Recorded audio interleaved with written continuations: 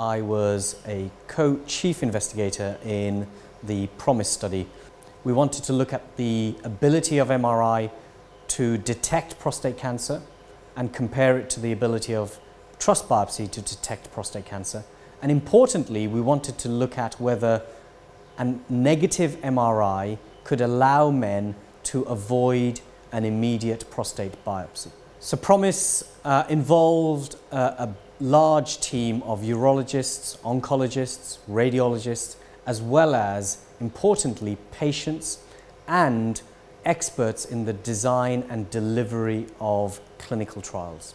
All men in the study had an MRI, then went on to have a trust biopsy and a very accurate reference biopsy called mapping of the prostate. I'm the statistician who was responsible for analysing the PROMIS study.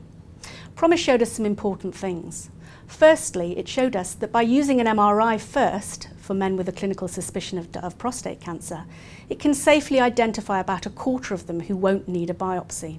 And the second thing that it's shown us is that just from the imaging alone, we're able to identify about more than 90%, in fact, of the important cancers that are probably going to require treatment. So another advantage of performing the MRI before the trust biopsy is that the urologist is able to use those MRI images to direct any subsequent biopsy needles to the areas of most clinical suspicion within the prostate.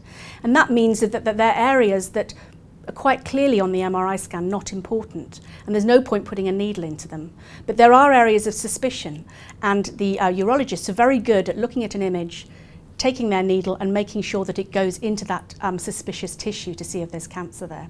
Well, our research that we carried out in 2016 showed that only about a third of men are currently getting access to NP-MRI before biopsy. And we know that's not good enough. We're taking action to support and encourage the health bodies, both at a local and a national level across the UK, to address their resource challenges. And we're working with the health bodies at national level to ensure that funding is made available where there are capacity constraints, either in scanners or in workforce. NP-MRI before biopsy gives men the opportunity to have less invasive but more accurate diagnosis. This is the biggest leap forward in prostate cancer diagnosis for decades and could save many lives.